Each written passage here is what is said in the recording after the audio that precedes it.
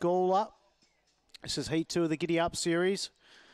They're all boxed now, locked and loaded. We're ready to go racing. Race number 7. Here comes the lure. Set, ready.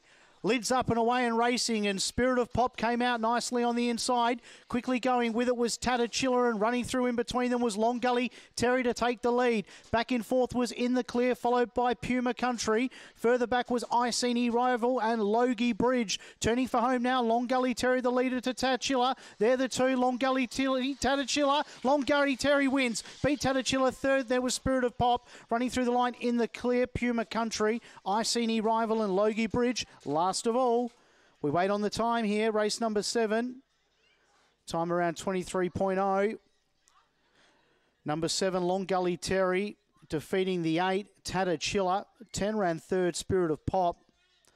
And the 2, In the Clear for fourth. 23.02 was the time. 23.02. Favourite punters cheering home Long Gully Terry.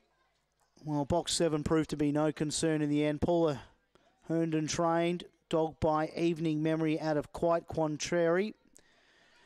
Defeated the 8, Tatachilla.